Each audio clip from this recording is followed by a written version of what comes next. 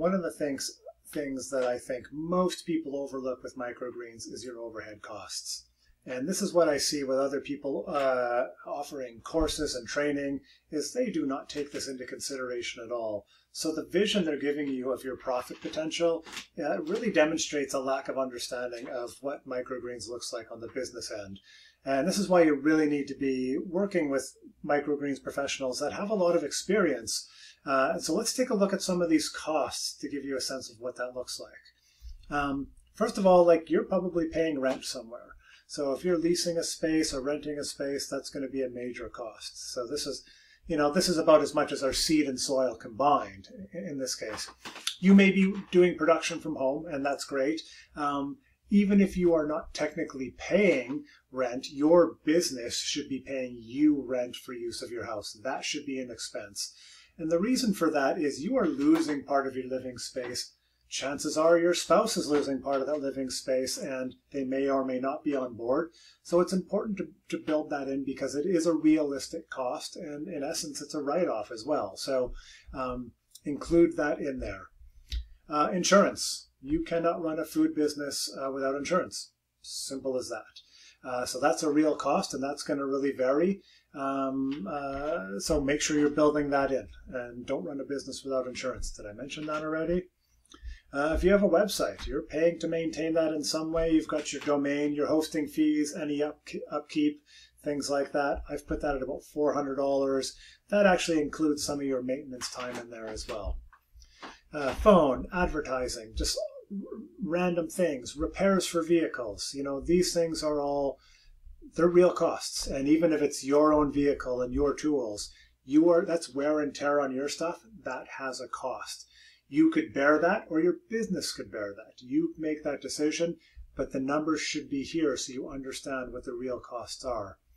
Phone, for example. You're paying for your phone whether you have the business or not. You acquire the phone for the business, and therefore it is a business expense. So that's how I look at these things. These are your farmers market fees. These filled from the earlier customer sheet we did, so they're already in there. Business license, repairs, upgrades. I put in $450 for paper towels, $225 for gloves, because that's how much you spend over time. Payroll software, PayPal fees, banking fees, really important stuff. Vehicle insurance, vehicle fuel, like this is generous for insurance. And then here's the seed sanitizer that we talked about there earlier. So we have $20,000 in overhead expenses here. And this is stuff that you probably wouldn't even have thought about. You're just like, $30 a tray, 10 trays a week. You know, it's you're going off, but this is the cost of doing that. This is a pretty fixed cost. Most of these things don't change that much with your level of production to a certain point.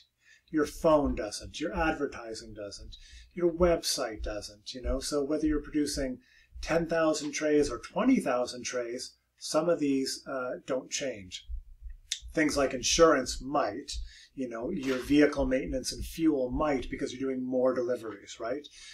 But your efficiency in deliveries is going to go up with a certain volume as well.